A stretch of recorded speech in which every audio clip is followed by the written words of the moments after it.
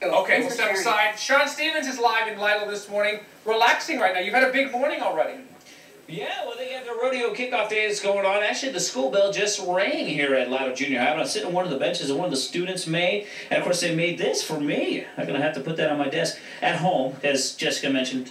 I don't have a desk at work. They never give me one. Weather out here, though, in Lytle is nice. We're looking at temperatures around the area, mainly the low 60s, but we have a good low cloud deck overhead. That'll mix out. By about lunchtime, then we'll end up partly to mostly sunny this afternoon with a high of 77 degrees. Beautiful day. Now, there will be a cold front coming through tonight. It has no rain with it, but I'll show you what it will do for our temperatures tomorrow coming up here shortly. Right now, though, time to check out the roads, and Jessica's here with on-time traffic.